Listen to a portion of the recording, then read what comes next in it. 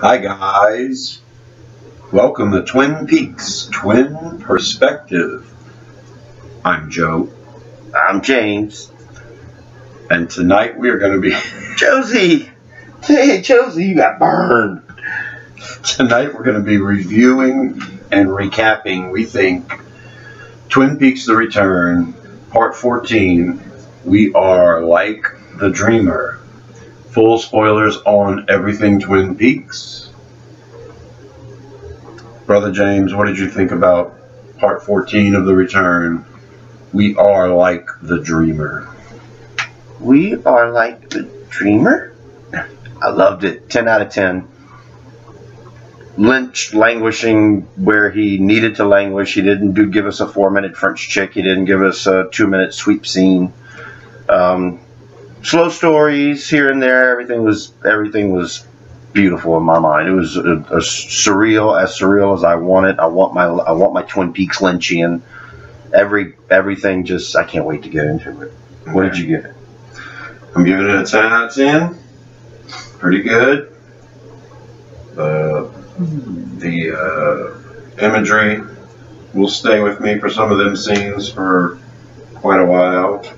A lot of people are calling it a game-changing hour for Twin Peaks.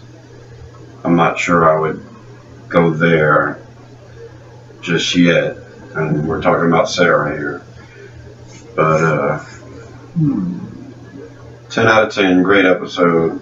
I wish more of them were like this, for sure. So, you ready to jump into it?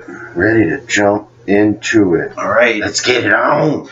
We, of course, with lots of episodes of Twin Peaks, we start in Buckhorn, South Dakota. We're at the Mayfair Hotel, and we see Director Cole, and he's making a phone call. He's returning a call from Sheriff Truman. Lucy answers the phone. There's this great scene with Cole screaming and Lucy. And we've got the times are together now. Oh, well, yeah. South Dakota and Twin Peaks, they go on beyond. All of you calendar makers out there, mark this one on the same day. So, when Cole gets on the phone with Truman, he realizes it's not Harry, it's Frank.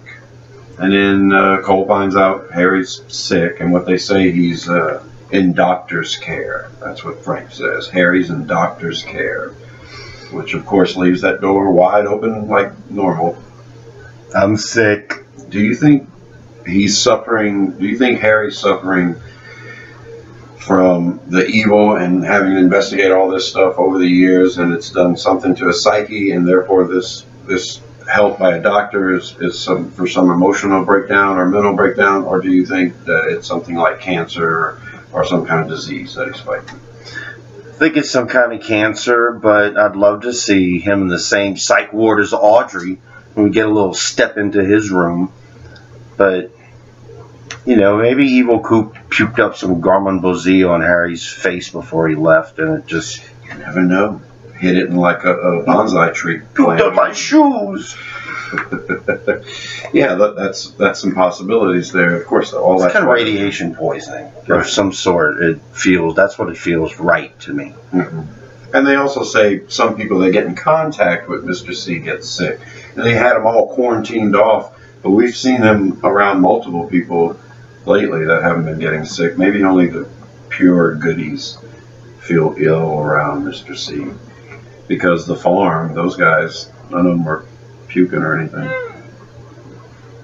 Mr. C, instead of punching Renzo, he could have just puked all over his face. It would have been like acid shot from an alien's boot or something. What's next?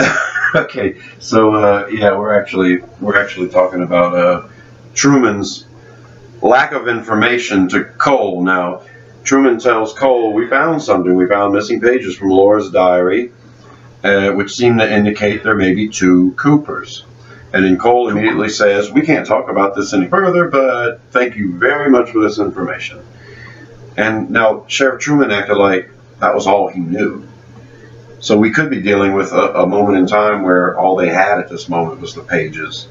They still hadn't acquired the key to the room. They still hadn't acquired the tube for Major Briggs, and knew that they were going to this place, which they might have wanted to key the FBI in on. So yeah, just it felt really left out. Or and Lynch does it. He did it later with the, but we'll talk about what he does, leaving out information, and makes it harder for somebody to find the answers when it's like all you had to do was share more information, and he would have been on the first plane to Twin Peaks. Oh yeah, the Joneses. That's right. So yeah, we'll talk about it later. But just like you said, I think that now, and I didn't think about it at the time, but I really do believe that we're looking at a moment that happened earlier in the season. Right. But the FBI, almost everything they've done was up to this point in this phone conversation. It's kind of crazy. So if this isn't the past, the FBI's got a whole lot more to do to catch up. But anyway, yeah, we're not going to confuse it with timelines. Lynch does that enough. There's lots of calendars everywhere. I guess you can go to Reddit and see one. I saw it, and I didn't agree with it. Nah. But we're not going to really try to get too deep into that discussion with all that stuff. Yeah, it's kind of over now. We're coming to a head where we're all going to be on the same timeline, or at least the one we're watching, because we'll talk about 3 of them later. Yeah, this episode was really good, but it did open up a lot of questions. Pure Lynch. Yeah, and if he's going to prove that he's being jerky with the timeline, then every time something like this happens, there's a lack of information. Truman doesn't give Cole any of the information, all of the information, so it seems like, what are we doing? I mean, are they that bad at their jobs? You mean the writers? I'm sorry, Josie, I know you don't like being blind. Okay, so then we cut to another room. This is where Cole's about to join Tammy and Albert, but before Cole arrives, Tammy and Albert are having a discussion. Albert is telling Tammy about the first case number 1, the one that started it all for the Blue Rose Task Force. A very young Gordon Cole and Philip Jeffries were investigating this case in Washington State, Olympia, Washington. This woman's name was Lois Duffy. And I guess she was wanted for murder, and they were outside of her hotel room. They heard shots from inside the room, so they kicked the door in. And there is 2 women there. One of them had shot the other. The woman that's dying from the gunshot wound to the abdomen says, "I am like the Blue Rose." And then she smiles, and then she dies, and then she disappears right before the eyes of Cole and Jeffries. So this woman was Lois Duffy. They identified her as Lois Duffy. She just disappears. Then they look in the corner to see who had pulled the trigger, and lo and behold, it's Lois Duffy. So they, I guess she's arrested for whatever crime they were seeking. They were going there to arrest her anyway. So Evil Duffy must have pulled the trigger on somebody, and now she's getting arrested for it. Right, because there's no body to confirm she just shot her own self or whatever. So anyway, so Lois Duffy's awaiting trial, or she's on trial, she's in jail, and she ends up hanging herself. And I say Evil Duffy because I'm assuming a Doppel Duffy or manufactured Duffy. Right. Lois Duffy, that was on trial, said she was innocent of the crime she was being charged with, and then she hangs herself. Now, this seems like something. Not like a woodsman move. No, her head was. Yeah. She committed suicide. Scanner It was a very Harold Smith thing. But I guess the descents into hell are too much for some people, and it's maddening. Anyone that tries to watch Twin Peaks says, "Watch Twin Peaks." And they're like, I can't handle it. I don't do it. I don't know what's going on. So that was the original case, and they decided to call it Blue Rose Cases because Tammy shows she's ready to be a Blue Rose agent because she breaks this down for Albert the way he expects. The most important thing about it is the Blue Rose. What is it? Tammy breaks it down. It's unnatural. It doesn't happen in nature. So it's either conjured or, and the word I was thinking of was manufactured, but instead she says, what's the word she says? Oh, mon Dieu. Oh no, I don't have it in my notes. A tulpa. A tulpa. I do have it in my notes. A tulpa. Beings create extra bodies to travel. That's all I wrote. Oh, okay. Yeah, and that's a very, very short and loose translation I thought of you it. wrote the definition down. I didn't write the Wikipedia definition down, but part of what tulpas do is they create extra bodies to be able to maneuver, and that is where I think it belongs in the Twin Peaks lore. You know, because like, we have doppelgangers, we have Hawk says more than one spirit, but there people believed in more than one spirit, and so that's basically these manufactured bodies like a Dougie, and now I'm thinking like a Lois Duffy, like a Dougie, and probably like we're gonna meet someone else that's manufactured before the end of the season. Hope it's not Diane. I hope it is Diane. I think everybody has a doppelganger. Everyone has a shadow side of themselves. And Hawk says we all have to go through the White Lodge, and then we may encounter the Black Lodge if we have imperfect courage, and there we will meet our shadow self. It's just basically atoning for your sins. So this would be more manufactured then. But if a doppelganger exits the lodge, you would think, per the return, the only way it can exist on Earth is if the real person is stuck in the lodge. So I wouldn't assume there were a ton of doppelgangers running around unless a person found a portal or vortex and entered, and then the doppelganger came out. Now, if this person found their way back out, they would have the same situation Cooper has with Mr. C. One of you must die. And it seems like this is what happened with this Lois Duffy. The Duffy incident. Yeah. Blue Rules case number 1. So I'm going to go with doppelganger. Everyone has a doppelganger. Mia tulpa. But Dougie specifically they say manufactured. So there's still an aura, there's still a mystery around Dougie. Douglas Jones. So then, Tammy looks great for Albert. Albert says, good job. And then Cole busts in and says, coffee time! I love coffee time. Man, I want some coffee now. I'm taking a sip of my coffee. And then there was that weird sound. The guy was cleaning the window. And I thought this was just a funny thing, right? I mean, I thought it was going to last 2 minutes. He's fumbling with the volume adjustment, and we get to hear what he hears when somebody makes a sharp, squeaking noise like that. He always warns about it, and sure enough, it's feedback, and it's maddening. I had to turn the volume down on the TV. It's like, wow, poor Gordon. But some people say that was a code, that thing was giving him a code. Oh, my. No, we do hear a sound similar to that later on in the episode when we are reintroduced to Nido. That's what I'm going to call her, Nido, the woman with no eyes.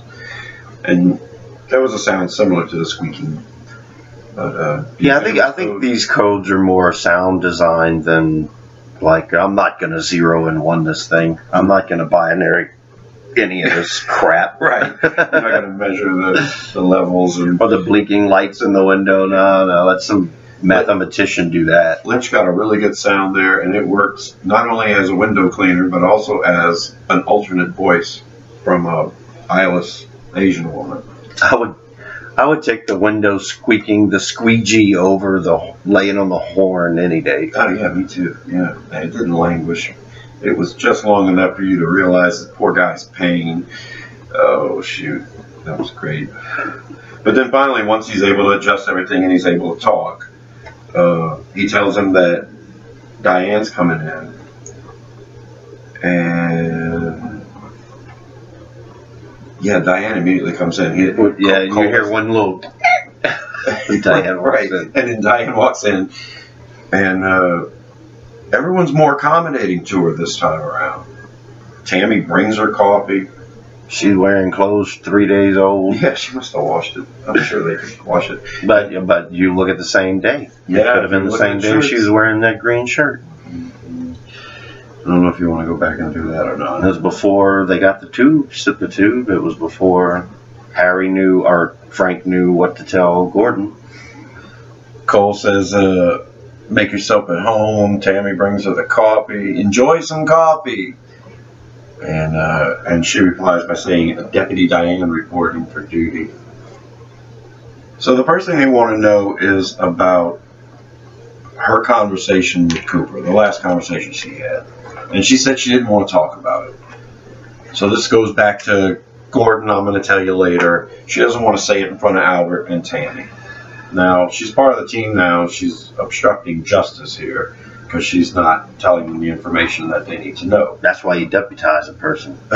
So they figure, okay, well, the only thing we need you to answer is, did he ever mention Major Briggs?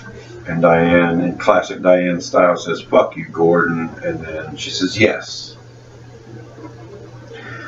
So that's when Howard decides to describe the story about Major Briggs. And we already knew it because we've seen it happen, but he just fills Diane in on the parts she didn't know about, which includes this wedding ring that was in Major Briggs' stomach. And it said, of course, Dougie's wedding ring. To Dougie, with love, Janie E. And then we get to, oh my God moment. Number one.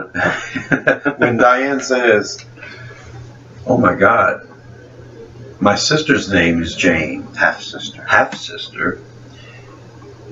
And she's married to a man named Douglas Jones. And everyone calls him Dougie. Dougie Joe. And my sister's nickname is Janie E.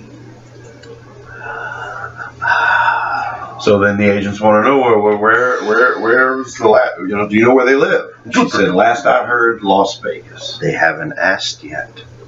And that was the question. They Where do they haven't live? asked yet. Well, she answered. She answered. If she's on the side of bad, she's wanting these guys to get to Las Vegas. One of my original thoughts was that Janie E was manufactured. My original thought was that it was the girl from Mulholland Drive, and she's an actress playing the part of a wife. Right. Now I'm thinking it might be more to this. So you think half-sister means she was made from Diane, she's a product of Diane? I'm thinking Diane is. I'm leaning more towards evil now than I was before, because unless she's got, I don't know. She's on the side of good. I'm still very. I want to believe. There has to be something with the stepping on the butterfly effect of why she can't just say, "Hey, let's go to Las Vegas." Well, they haven't asked me about the ring, so I can't mention Las Vegas or point them in the right direction until they point me in the right direction. Yeah, it's strange. She's definitely keeping what she knows from them. And I believe it's because she doesn't trust what they're doing. Everyone who's under their observations are missing. Her friend Cooper went missing because of these idiots. So she's finding her information out from people that know better. Philip Jeffries and or Judy, who's getting his information from Mike the One-Armed Man. So I believe Diane's working for good, and this is going to get proven. Watch. I'll show you. Okay, so yeah, we're not quite sure about why Diane doesn't know that Dougie looks a lot like Cooper. She doesn't say anything, but she says she is estranged from her sister, and they haven't seen each other in years. She said she hates her. So She probably never met him. yeah, she may not have ever even met him or seen a picture of She him. doesn't get a Christmas card from the Joneses with Sonny Jim on Santa's lap. So, Bob Santa. So then Cole says, well, we have to get a hold of the Las Vegas FBI. So he puts Tammy to work again, like she's a secretary. And she calls Las Vegas FBI, and there's this crazy guy there named Headley. And another fellow named Wilson comes in and says, we got a call from Director Gordon Cole. And Headley gets all nervous, and he picks up the phone, and Cole, in the FBI's goofy way of not doing anything right, says, I need you to find a Douglas Jones in your fair city. Let us know all about him. And there's 2 people and they're wanted for murder and proceed with caution because they're heavily armed. And he forgets to tell them what the damn wife's name is. I mean, really? And you could have Googled it from Louisiana. Yeah. Yeah. Now you got 23 Douglas Joneses. If you start looking for Douglas Jones and Janie E., search over. Okay, I'll get back to you in 5 minutes. And he hangs up and it's like, oh God, we have 23 Douglas Jones in the greater metropolitan area. And this poor guy Wilson says, well, how are we going to find the right one? And Headley slams his fist down on the table. Well said. How many times have I told you? That is what we do in the FBI. FBI. They'll just hire you off the street and they expect you to learn it all as you go, right? Just hilarious. This is what we do. Oh, man. But, I mean, the whole point of searching through 23, even just 23 Douglas Jones, is pointless if Cole would have done the right thing. Or if the writers would have done the right thing. We have to make this last 4 more hours. So after that, Cole says, thank you, Diane, and that's her cue to get up and leave. And then they have a further conversation. Cole tells Albert and Tammy, before I came up here, I talked to Sheriff Truman of Twin Peaks. And they're on to something up there with Laura Palmer's diary. And it's insinuating there's 2 coups. And then he recalls a dream he had last night, and it was another Monica Bellucci dream. Oh boy. And Albert says, oh boy. So maybe they've heard of these Monica Bellucci dreams before. But this is Cole's dream, and it's great because Cooper had dreams, and we're supposed to pay attention to all of it. And it's in black and white, which was what Rancho Rosa sign was at the beginning of the episode, black and white. So I kind of had a feeling we were either going to go back in time, or we were going to see the White Lodge, what I like to call the White Lodge. But Cole's dream's in black and white too, so this is great. He's in Paris, and Monica calls him because Monica Bellucci calls Cole all the time, and says we have to meet at a certain cafe. So they meet at a cafe in Paris, and Monica Bellucci's brought a couple of friends with her, and they all sit down and have a coffee. Now Cole says he sees Cooper there, but he can't see his face. So then they're having this coffee, and Monica Bellucci says the ancient words, we are like the dreamer who dreams and then lives inside the dream. And then she asks, but who is the dreamer?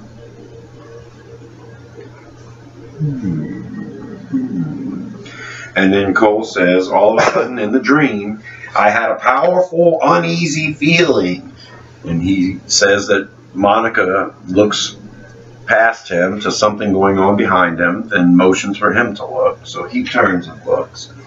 And all of a sudden he's seeing the past. He sees himself as a young man. I saw myself from long ago. And it's a scene from Fire Walk with Me, a very famous scene where Philip Jeffries appears. And in the dream, Cole's dreaming that he remembers this. He remembers Cooper coming in and saying that he'd had a dream, and he was worried about that day and that time. And then Philip Jeffries appeared, or apparently appeared, and Jeffries raises his arm and points at Cooper and says, do you know who this is here? Do you know who that is there? But you know, that one feels like an outtake. Might not have been on the missing pieces. Yeah, but it was the missing pieces version. It is. It is. You can tell it's slightly different than the movie version. Right. Who do you think that is there? Right. Yeah. Yeah. When we get David Bowie as Philip Jeffries. So we might meet a Philip Jeffries that's not David Bowie, and it's not Philip Jeffries. That's right. because we know now Philip Jeffries is David Bowie. Bowie. That's right. So then, it's like Cole's remembering the dream he had last night. And in the dream, he remembers something that happened in his life. And it shocks him. He's like, damn, I hadn't remembered that. And it registered to Albert as well. Right. Now, this is something to think about. And Albert says, I'm beginning to remember that too. So. You should. You're Philip Jeffries, Albert. We get more of this later on when the sheriff's department can't remember what had just happened. And we got this all the time. With Diane and the woodsman. Right. No one's saying anything. Ray didn't get up and run. Cynthia Knox didn't say anything about the woodsman.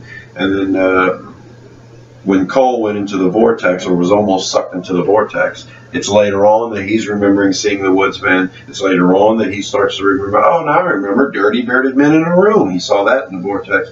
So there's a lot of misplaced memory.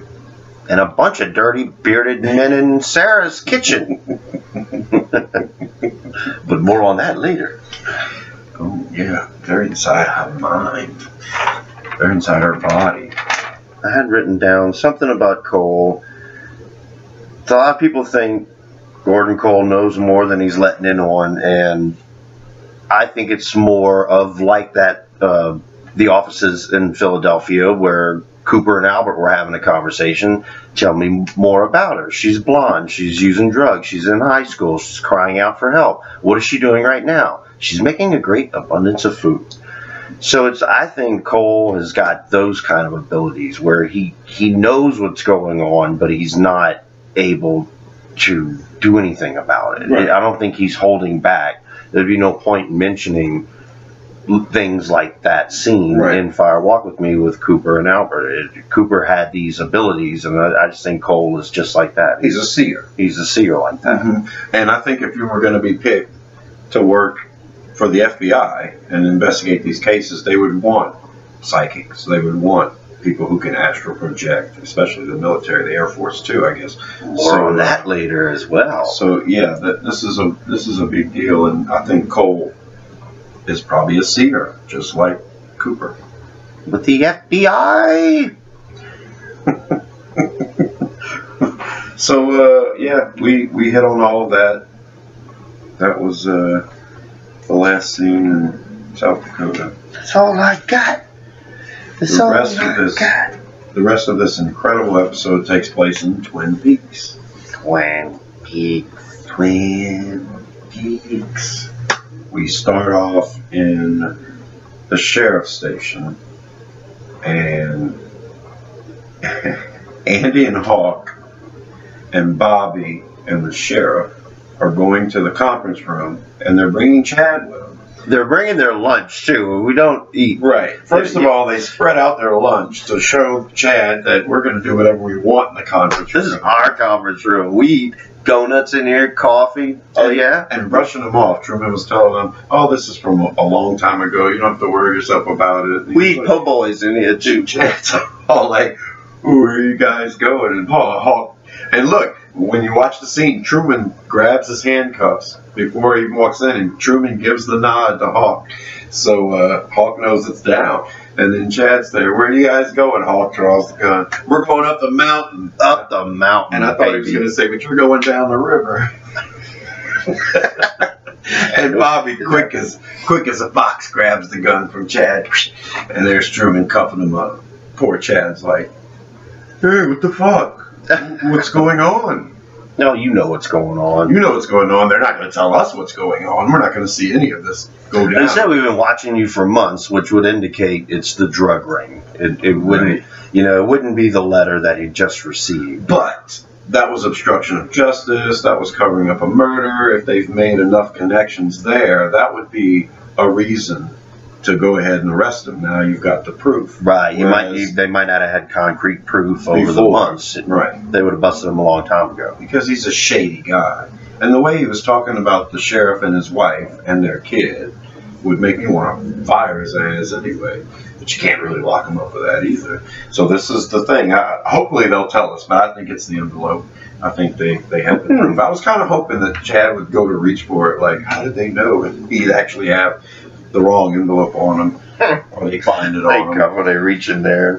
But I love how they're bringing him to the back, and Chad says something, and Bobby says, "Shut up, Chad." That was the first real indication that, yeah, Bobby has nothing to do with this drug ring at all. You know, he's been kind of wanting to get at Chad for a long time as well, but probably been eating at him. Oh, yeah. Yeah, and a lot of people at the beginning weren't sure whether Truman was completely devoted to the old school guys because he has this crew of new guys in the back. Well, Truman kind of brushed off Chad from the beginning, and looks like Truman's posse is the old posse. And I'm still interested in what the 4 boxes were that Andy was laying out. Well, that was going to be the lunch boxes, and they were going to put the lunches in the lunch boxes, okay. I'm assuming. Okay. So who got what sandwich? Okay, so roast beef and cheese went to Truman. The cheese-only sandwich went to Andy. So the last 2 we have are turkey and cheese and ham and cheese. So which one did Bobby get and which one did Hawk get? These are the questions that keep us up at night. You're never going to solve this. It's turkey. I think Hawk got the turkey. Hawk got the turkey. Yeah. Bobby's the ham. Yeah. Sarah. And that's po' boys, man. That's po' boys. That's not Subway. That's po' boys.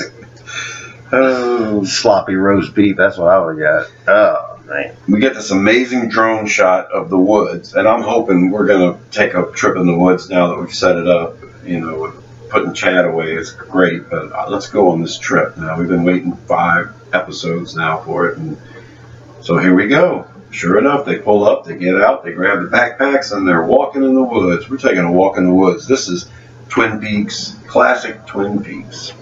Some of the establishing shot, well, some of the Showtime trailer shots that you see, Twin Peaks coming up, and a couple of those shots were included in this walk in the woods that we have. But every shoot, no one shoots woods like Lynch.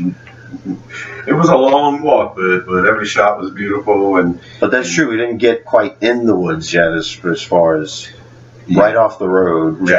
Yeah. Bobby shows them a road. It used to be a road, but it's a dirt, and they're walking down it.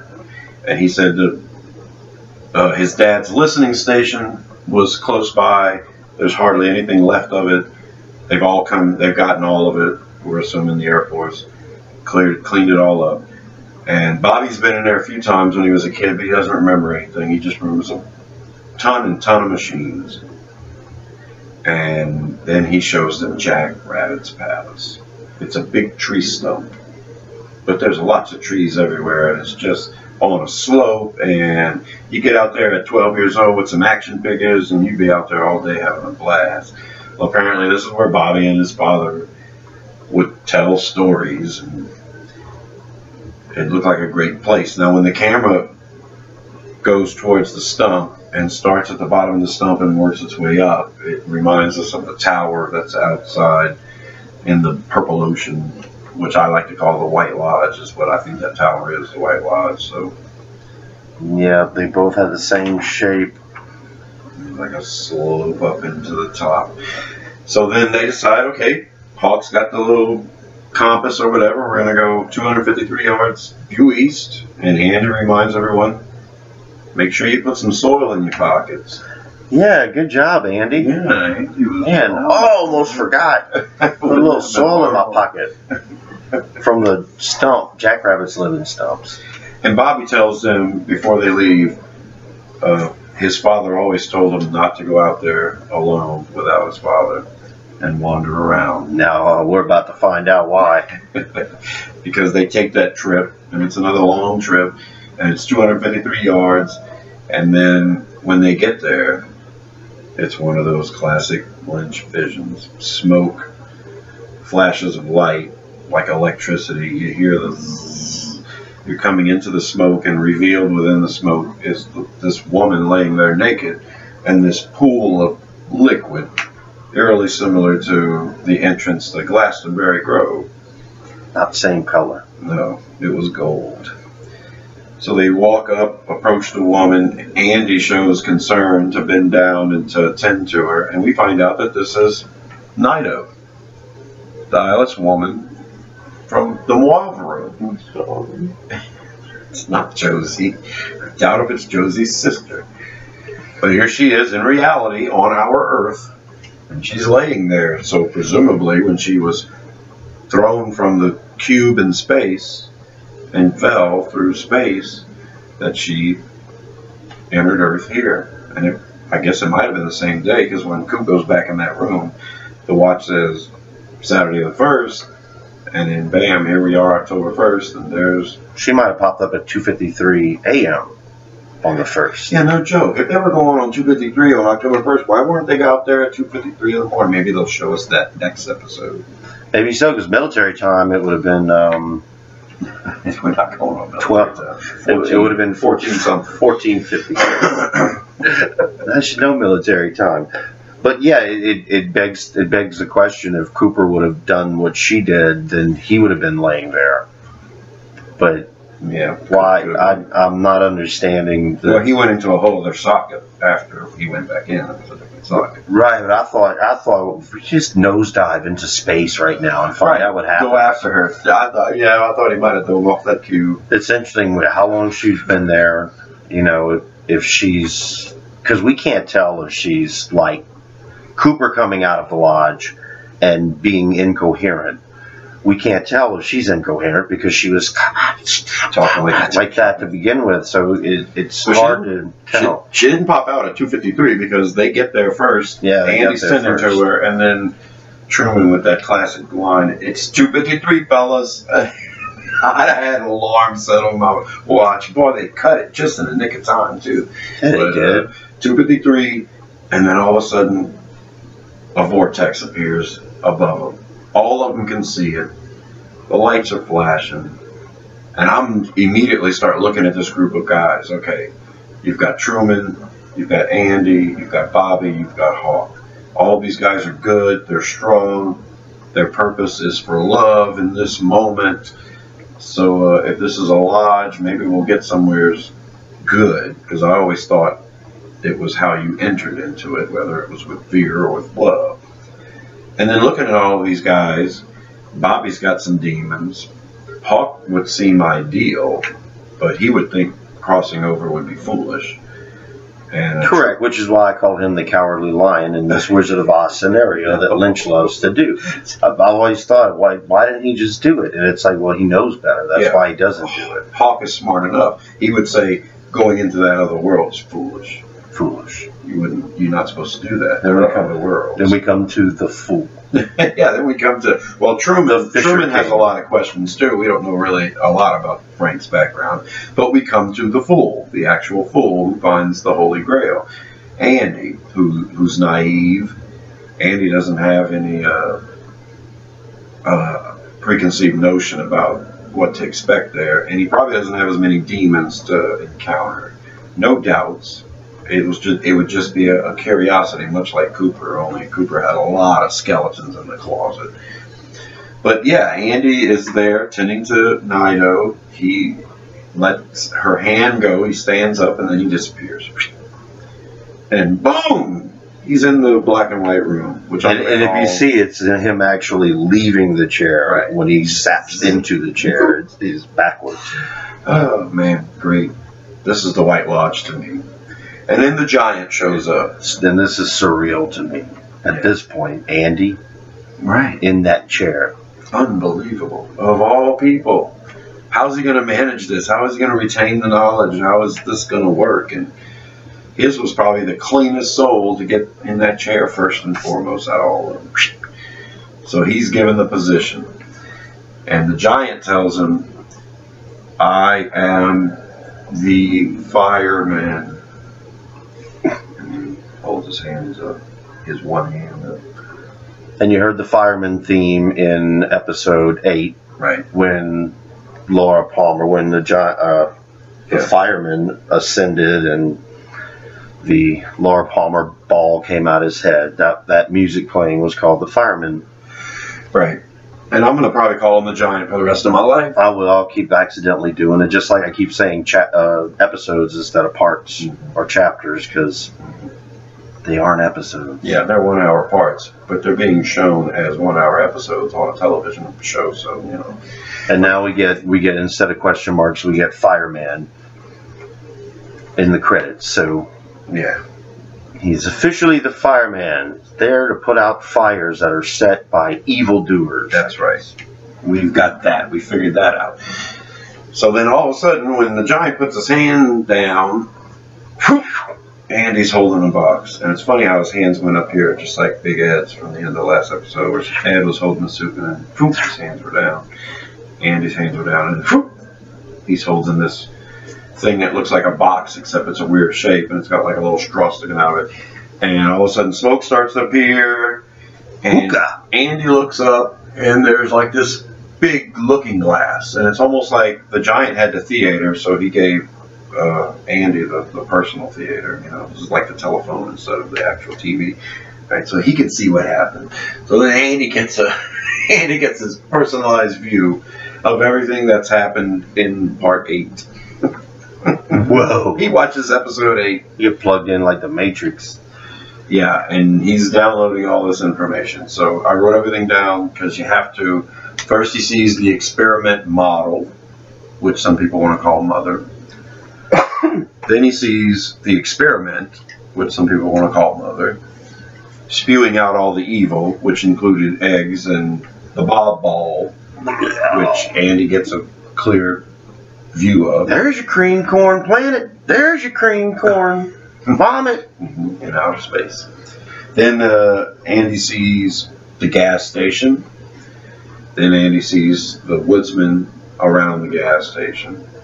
Then Andy sees the particular woodsman who asks, "All right," the leader of the pack, Abe Lincoln. And then Andy sees what I think is electrical wires, but it's really dark, and he hears the electrical sounds. It could be a distorted view of the stairs leading to the convenience store or Sarah Palmer's house, but it looked like electrical wires to me. But we heard electrical sounds too. Then we see the girl running from the pilot in Twin Peaks. After finding out Laura died, she's running through the school screaming. Ah! We see that. And that's when it turns to color. That image goes from black and white to color. Then we see the red drapes. And then Laura's homecoming picture appears with an angel on both sides. And the red curtains continue. Then we see Nido, who's laying where they found her outside of Jack Rabbit's palace. Laura and Nido. Then we see Cooper split into two. One side Coop, one side Mr. C. Then Andy sees a phone ringing, and I don't know if that's the call Truman got earlier in the episode, or if this is a call that hasn't been received yet. And then we see Andy leading Lucy down a hallway. It appears to be the sheriff's station. And he brings her to a spot where he's kind of positioning her so she can see something. And she has this terrified look on her face as Andy walks away.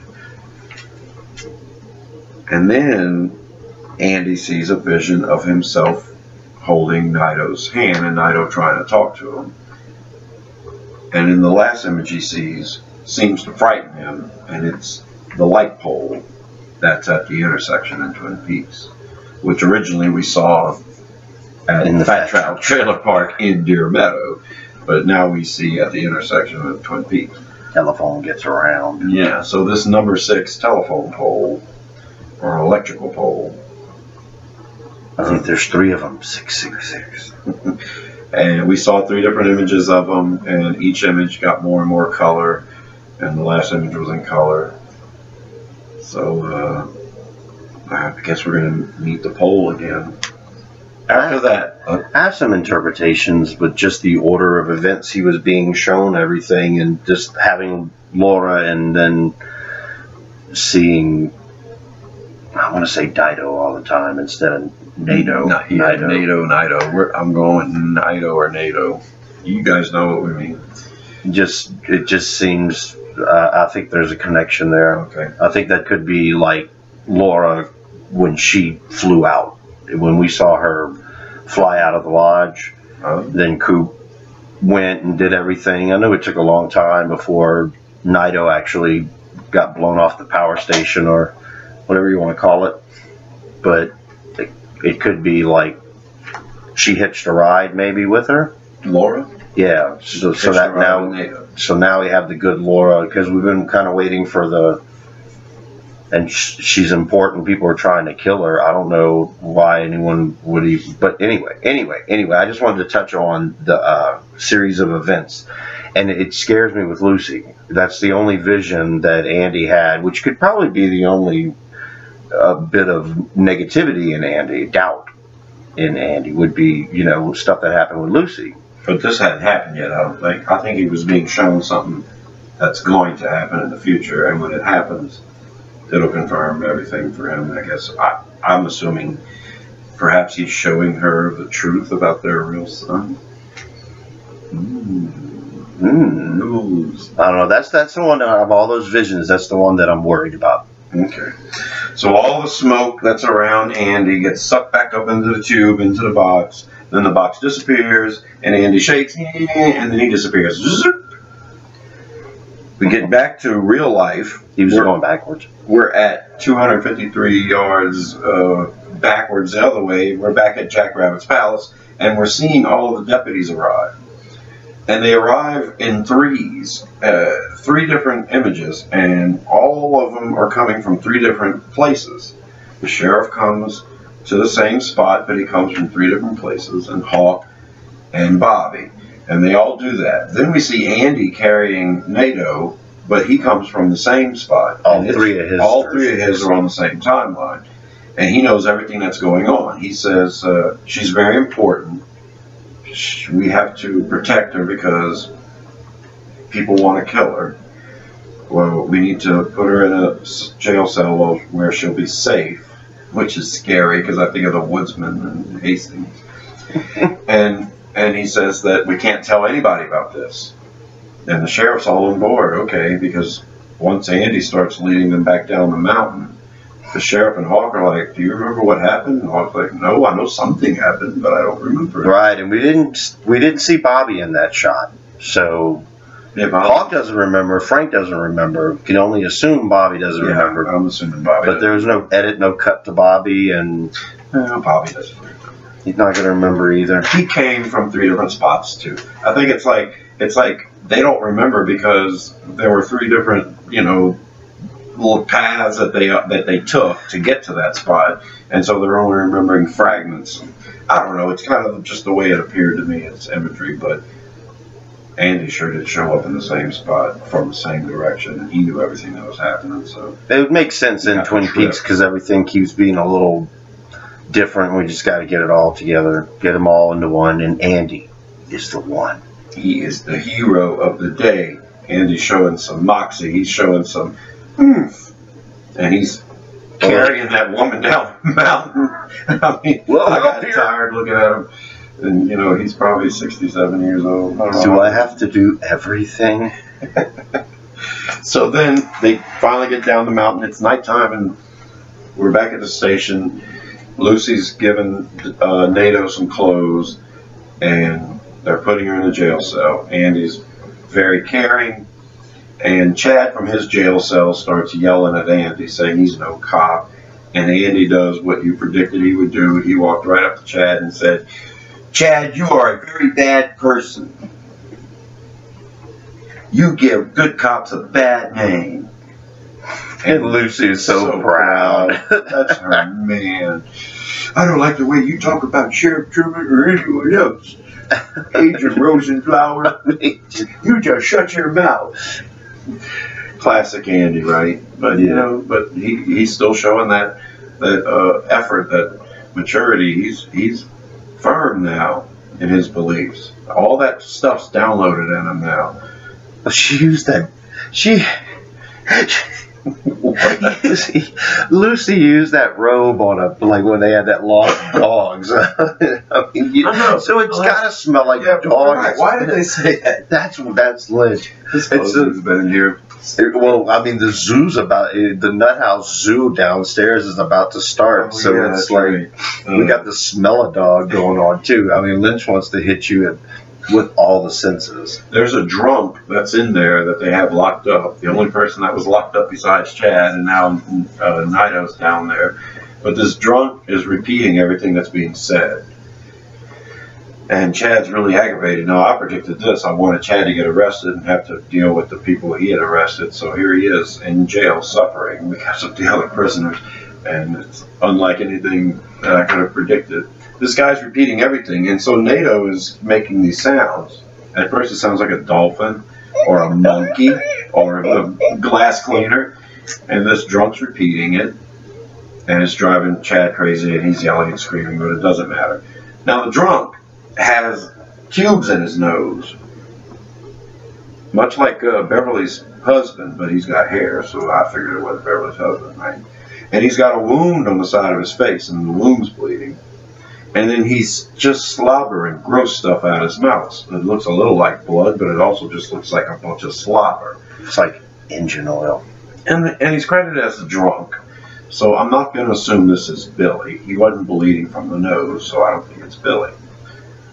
He's just a drunk, and he's just a weirdo, and he's just repeating everything because in Twin Peaks there's parallels, and even, it's Twin Peaks, man. See, I think I didn't subscribe to the Billy thing, especially because it's not the same actor that played who we think is Billy, but I do think that thing in the jail cell is somehow connected to place. Yeah, I mean, it's just not a poisoned child from The Exorcist in a car. I think something's gonna pop out of this drunk. Ooh. and we're gonna have a screaming Chad and a blind Nato having to deal with something down here. Oh, that's like the thing, right? Where they locked them up with dogs. Exactly. But all these animal noises and the squeaking, and it did sound like a dolphin. Mm-hmm. But it harkens back to the right, exactly. Just the madness down there. Paying homage, and plus making Chad suffer. Yeah, he's a criminal, which is what he is, and he's got to deal with this element. And I think he did call it a nut house, because they mentioned nut house later on in the episode. It's just Lynch and his duality there. He's going to throw that word in there. We stay in Twin Peaks. We're going to the Great Northern Hotel, and we see that awesome night shot again. And I'm thinking to myself, okay, so we're going to see Ben. But no, we don't see Ben. We go around the building to the security guards, the Great Northern Hotel security guards, and this is James Hurley and his friend Freddie Sykes. This is the kid with the green glove that showed up in episode 2 at the end of part 2. He walked into the Roadhouse with James, and it seemed to be his first time there, and he thought it was the dog's bullocks. The dog's bullocks. So they're sitting there talking. Freddie's trying to crack walnuts, and he's using his gloved hand. And he's just using 2 fingers, and he's just obliterating these nuts in the dust. It's not working, so James helps him out. And with a nutcracker that Freddie could have used. But anyway, I digress. And then Freddie keeps calling James Jimmy. So Jimmy! We've got a Jimmy now. And my DJ name is Jimmy. It is now, or it was? Jimmy Keaton. Oh, it is now. It is. That's my on-air name when I'm on air. Not Beaver, not my club name. That's my club name. So James says, one more delivery and then we're out of here. We're going to go to the Roadhouse. Freddie says, who do you think's playing tonight? And James says, I don't know. And I'm hoping, oh, come on. James Hurley. That's a great gig. Yeah. They don't know who's playing. But it made me think Freddie'd been there before.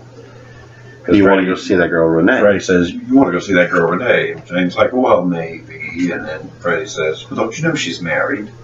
Oy vey, It's Twin Peaks. Evelyn. And James is like, you think I care about married women? Well, I've been there, done that. They usually off themselves or get killed when I'm done with them. I know, poor James, man. I didn't do it. I'm going to assume Donna died in the motorcycle accident. You also got James laying his lips on Maddie, and then she died.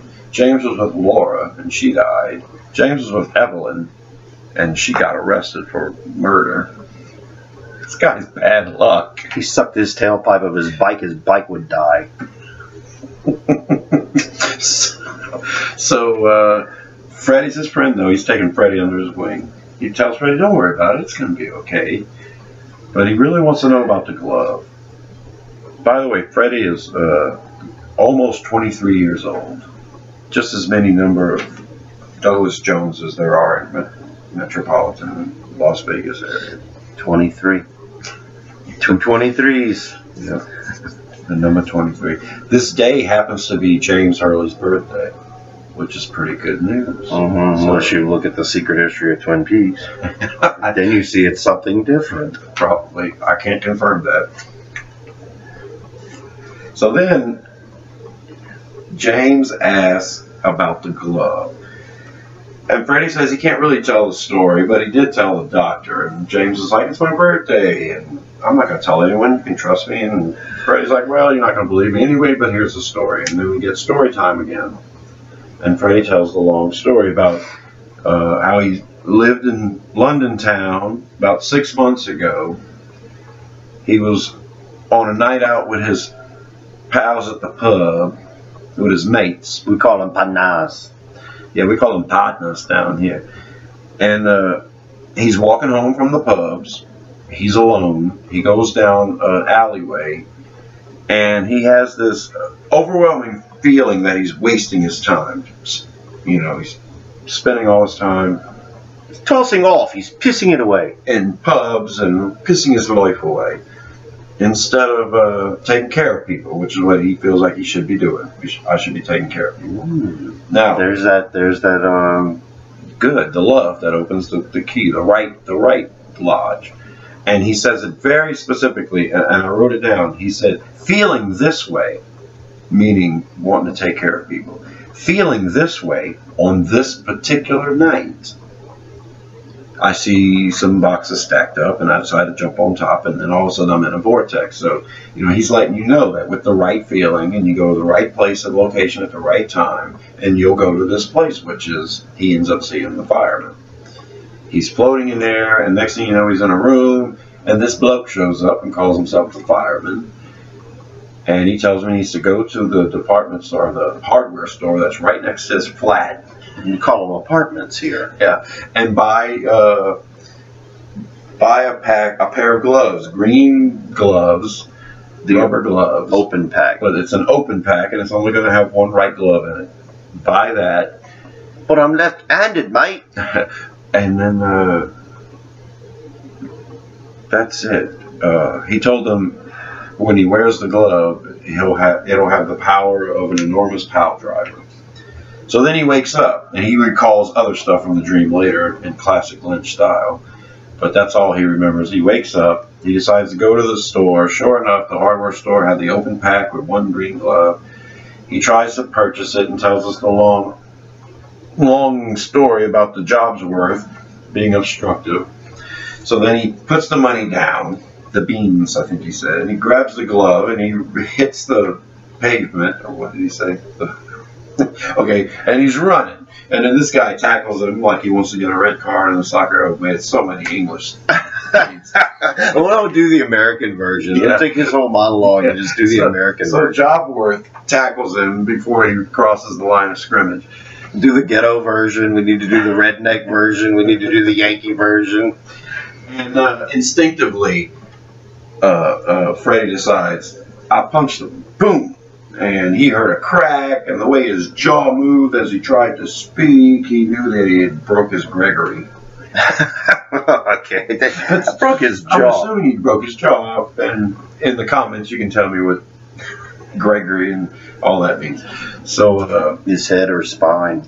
and at that point, after he realized he could crack skulls, he remembered that the giant had told him, hey, you need to get the glove on and you need to go to Twin Peaks, Washington, United States of America, and there you will figure out your destiny. It doesn't exist, actually, but...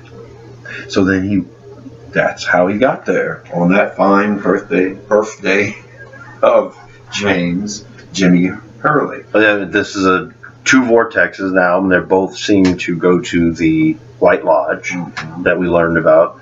And we also, there was a plane ticket already purchased for him. Right. When he went to buy the ticket, it was already purchased. Somebody knew he was going to be there. Or he did it himself in an alternate timeline. We really don't know. Whoa. I mean, the White Lodge is buying plane tickets now. Lois Duffy. I thought Lois Griffin and Duff Beer. It's just, we're always looking for tip of the hats, you know. Maybe he was a fan of Patrick Duffy. Maybe Lynch watched Dallas back in the day. So James loves this story. I mean, it's almost as cool as he is. Jimmy. And Jimmy's like, wow, man, thanks for telling me the story. Oh, the pleasure's all mine. And then he says, well, we have to check the furnace. And Jimmy says, well, yeah, I'll go check the furnace. You wait for the last one. Don't forget to sign. And then Jimmy gets up and goes into what looks like a big boiler room looking for the furnace. And as soon as he gets in there, we hear the same sound from Beverly's office. That's inside the Great Northern. And it sounds really loud where James is at. It's tenfold. So he's wandering around and he's looking and he comes upon a door. And that's that. And that's that. That hallway actually looked to me like when you see Cooper for one of the first trailers and he's walking and you brighten it up, you see it's the one-armed man walking with him. But so you think it looks like that? I have to go back and look at it, but it's kind of similar. It does harken back to the International Pilot where you had the entire dream sequence in the basement of finding Bob down in the... Yeah. But it also reminded me of Nightmare on Elm Street because it's like a boiler room kind of deal. They had a Freddy. Pretty freaky, and they did have a Freddy. And wearing a good been lots of nods to gangster films and Quentin Tarantino, and you kind of Stanley Kubrick. You see kind of Lynch's nods, and maybe with the Green Glove, maybe a nod to the comic book genre that's going on. Man, that would be so great to have a comic book ending. And Nadine there too, because she's always been super powerful. Funny you should say that, because now we have Freddie Sykes, Bushnell. Yep, of course, Super Cooper. Super. And Nadine and her golden shovel. Oh my goodness, she could take some heads off if she swung that thing. I mean, do like that sound effect. Yeah, I want to see this go down, gladiator style, comic book style. There was also an homage paid to the Beatles when Freddie was telling his story, and he said, woke up, got out of bed, drank a cup across my head. Went downstairs and drank a cup. No, looking just joking about that part. I noticed I was late. And the second Beatles reference that I saw was in the next scene when Sarah Palmer is going to a place called Elks Point, number 9. Number 9. Number 9. Number 9. It's so funny because Sarah walking down the sidewalk, she almost looked like Laura for a second. And I'm like, this is really weird. It's just the image. And then Sarah gets in there. I don't know if she frequents this place or not, but she gets a seat. She orders a Bloody Mary. The bartender goes to get it for her. And there's this other guy sitting there. And he's wearing a Truck You shirt. Truck You, man!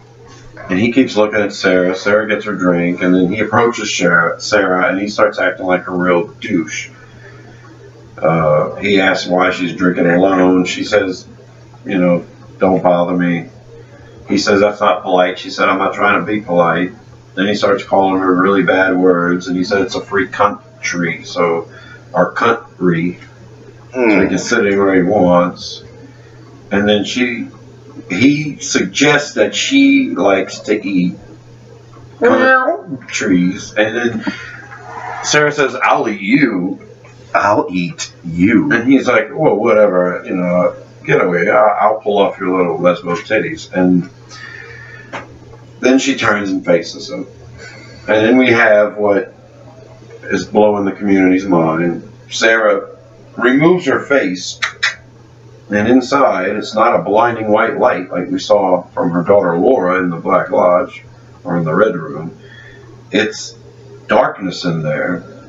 There appears a hand. The ring finger, the spiritual mound, is completely black, just dark. And then we get the smile with the black lips. And the whole time this imagery is happening, it shot something out too. And at first, when she first opened her face, it looked like two little things went coming out of it.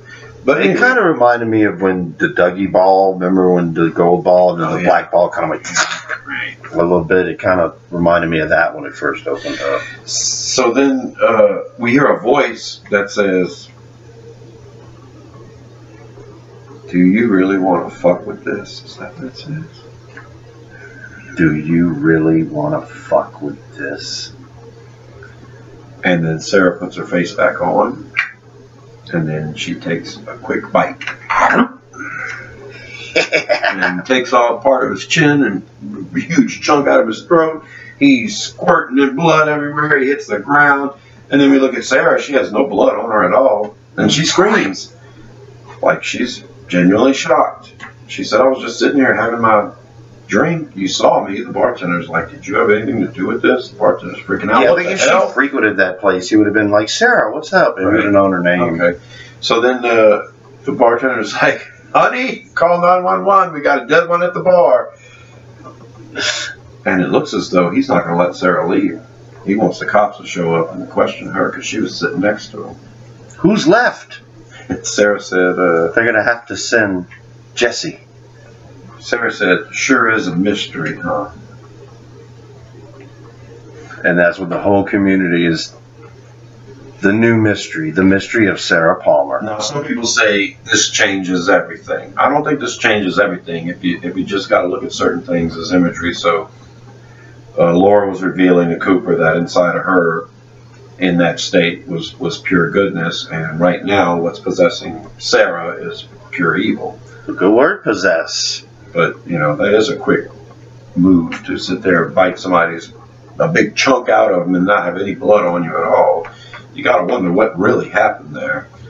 What really killed them. We've been wondering ever since whatever it was that escaped out the glass box, the experiment model. We've been wondering where it went. What is it doing, floating around New York catching cabs? Right, right. I really do think, I mean, once again, I'm bunning here, but it looks like we found that thing's destination. At least. Perhaps. Yeah, because doppelgangers don't do soul possessing like Bob does. You know, Evil Coop would have never just been able to come out the lodge, I guess, and find a portal and come out the lodge. So it looks like Laura's smile inside Sarah's face, just an evil. So you would think doppelganger or evil Laura, but I'm going to lean on the experiment more. We've been wondering where that thing went. It is out there. So it's a possession of Sarah by a Black Lodge entity, an evil entity. And how she managed to bite a big chunk out of him without getting blood all over, I have no idea. The miracle of editing.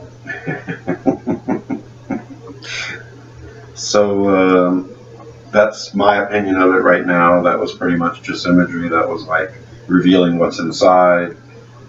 Not that the human being that is Sarah Palmer can actually remove her face. Right. Perhaps that's what this guy saw in this Black Lodge moment. Now, who do we send? Who does Twin Peaks send to answer the 911 call? Because Chad's in jail. If we're on the right timeline here, Chad's in jail. One of our Bookhouse boys, the 21st Century Bookhouse boys. They're all back by now. They can all go. Somebody, it'll be Jesse. Gives Jesse something to do. Hey, you want to come see my new car, Sarah? Come on, man. I'll take you home, Sarah. I want to see that damn new car. But it's true. It looks like we have this coming up. We have an investigation that's going to have to take place. Sarah's involved now. What else? Because we do end at night. So we can only assume that it's the night after our boys went to Jack The Rabbit night of House. October 1st. Right. Right. For the sheriff's station. So I'm hoping they decide to go back at 2:53. But I mean, if Right. they didn't remember what was going on, it's the same thing when Gordon found it. Well, it looks like we found one. It's like, well, okay, that's it. You just X marks the spot and move on, or are we gonna? You better put up some yellow tape. Do not cross. Right. So, are we going back here for any reason? I guess Andy has those answers because I think Andy knows everything. Yeah, I think Andy would be able to tell them whether they have to go back. Andy would be able to tell them anything they need to know. And as far as the FBI goes, I think Diane knows way more than the rest of them. We should see them on a plane heading to Vegas. Yeah. Now- Well, no, we should get the entire FBI in Vegas next episode if we want to crash everything into the last 3 hours, 4 hours. Yeah. 4 hours. So, yeah, we should be getting some movement here soon. All of this stuff. Not to mention Steven and Becky and, are we ever going to go back to the glass box and who owns it? And what about Chip? Chip doesn't have a phone. Yeah, we can't call Chip. He ain't got no phone. Well, imagine if we go back and sew up all those loose ends in the last 4 hours. You guys are going to be so mad.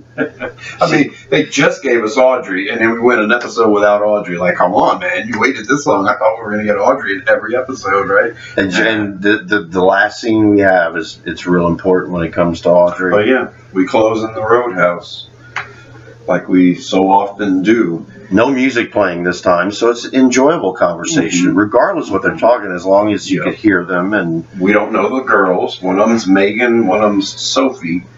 And I believe that was Lynch's wife. Right. Not real life. In real life. In real life. Yeah. I don't know which one that was. That was Sophie. the one that wasn't telling the story. The one that was listening. Yeah. The one that wasn't Tina's daughter. But I don't know which one's Megan, which one's Sophie.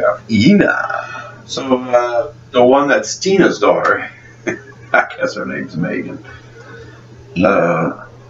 She's talking about getting high in her bedroom. Not at the Nut House. The other girl was accusing her of getting high at the Nut House. I'm starting to think the Nut House is probably a place that Marianne is, where the drugs were, where we were supposed to go a long time ago to pick up the drugs at Marianne's place. I would think that it was just the Nut House would be like the crack house. That's what I thought. Really? I thought it was an actual asylum where Audrey was and other people probably. But they don't talk about McDonald's in there. I go to the Nut House to get high.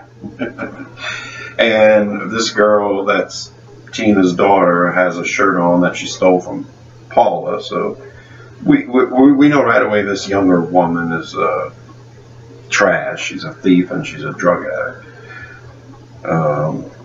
Then the other girl that's asking the questions wants to know if she was last time you saw Billy. We heard you were the last person to see Billy, and she said, yeah, it was horrifying. She said her and her mom and maybe her uncle were in the house, and Billy showed up, and Billy jumped a 6-foot fence to get into the yard. He had a crazy look in his face. He busts in the house. He goes to the kitchen. Bleeding from the nose and mouth. Bleeding from the nose and the mouth. He hangs over the sink. The blood's coming down like a waterfall. Then he turns and he looks at him. And then he takes off. This girl said her and her mom screamed. And then she said, we didn't say anything because we didn't know what to think about it. But, it took a long time to clean up the blood. I don't remember if my uncle was there. Right. She kept. Me and my mom cleaned the blood up. I don't remember if my uncle was there. So weird. The uncle. Right. And then she admits that her mom and Billy are probably having a relationship, an affair. At least they used to. Up until recently, at least. And then the girl asks her, what's your mom's name? And I'm thinking she's going to say Audrey, but no, she says Tina. So now we have the evil music comes in because now we know that Tina's sleeping with the same guy that Audrey was sleeping with, I guess. Now, it brings me back to when we first meet Audrey. She tells a story of having a dream of Billy bleeding from the nose and mouth, and then we get Charlie talking to Tina. What if Tina was telling Charlie this entire story about Billy and he was bleeding from the nose and mouth? And Charlie would be like, really, this is so interesting. And I can't tell you what and probably told him about Richard and everything else. I mean, who knows what she said. This is why that phone conversation was more important. Because now it looks like, if she is in a coma, I mean, if it's a real doctor and a real girl who hasn't left the house, knowing things that are happening, Audrey's knowing things that he's finding out is actually happening. I mean, you'd want to keep a person like Silence of the Lambs. I mean, that psychiatrist didn't want to lose his prize cow. You know, he wanted to keep him in there. He wanted to benefit from it. So Audrey could be this guy, Charlie's prize cow. This girl sees things. Yeah. If she's not in a coma, and if she's not Tina herself. Right. So, yeah, lots more layers. But at least these two people we never met before were talking about something we heard of before. So perhaps we'll make some more connections. We've got 4 hours left. Don't know how much invitational love at the Roadhouse is going to get sewn up. Well, there is Eddie Vedder left to play, and we're hoping to see Julie Cruz, and there's only 4 episodes left, so I'm hoping to see Eddie Vedder in the next 2 episodes. And I'm hoping to get at least 2 performances from Julie Cruz. That's what I'm hoping, that she ends the finale, the last 2 episodes. But or just, they don't have one at the end of the first hour, they have just her at the end of the second hour. Right. They still play Cactus Blossoms at the end of part 3 if you watch it as a 3-4 combo. They still played a lot of it. They just didn't run the credits. But I'm thinking we're going to see a performance that we've already seen in the Roadhouse in one of these 4 episodes. They're going to repeat one. And we're going to see something we saw before and realize that it's, oh, that actually happened at this point. But so, speaking of musical performances, the one that ended this one by the band named Lizzie, I think. Lizzie was like, you know, that's a good song in another time, in another place, on another show. But Melissa Etheridge, I wasn't feeling that at all, and normally I don't comment on the musical acts for too much, but I have to say that was the worst song yet, in my opinion. Didn't fit the mood at all. The Wild Wild West doesn't conjure up thoughts of Twin Peaks in my head, so even though it's in the West, it just doesn't. So anyway, I hated it. I thought that felt completely flat. Just horrible. I'm going down. That one was okay too. It grows on me. Chromatic's still #1. 9 Inch Nails, I just won't ever listen to it until I watch the episode, and then I will definitely listen to it. I'll listen to that one during the episode. Even though at the time it was happening, I was pretty pissed. The first viewing, like, come on, we're watching a 4.5 minute, 5 minute 9 Inch Nails video instead of an episode of Twin Peaks. What's going on here? And then we got the greatest episode ever. So I'm just looking for. So that was it. The credits rolled, and We Are Like the Dreamer was over. Great episode. We both gave it 10 out of 10. I just wanted to write down, I wrote New Orleans native, Grace Zabriskie, you know, Louisiana proud. Owning it. Making us proud. I mean, every scene she's in, she's dominating. And I wrote down Jack Locke, because my friend Jack Locke Rock Show played this weekend, and he created the Twin Peaks video game. Oh, yeah.